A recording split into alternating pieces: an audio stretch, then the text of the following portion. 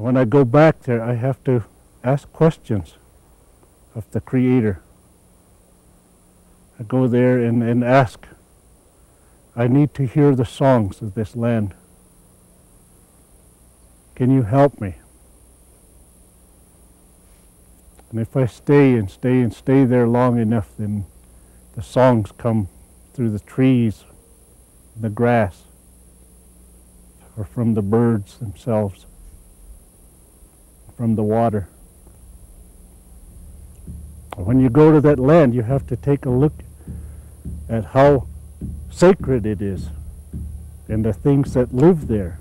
And that's the part of understanding, is knowing all of the beings that live on that land. Because each one of them, from the smallest ant to the biggest tree, all of them work together in helping you survive. Touch the spirit of that land. So when you return home like that, that's what you're doing. You're offering yourself to all of the beings there, asking for their help. They know of all the words and all of the things that were said on that land for hundreds of years.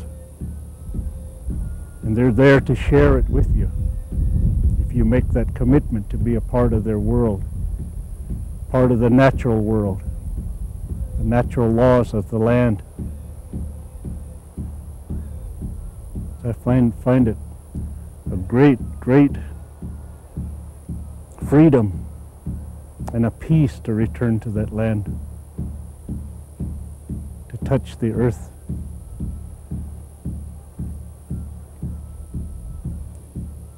Say thank you, Numana, for all beings,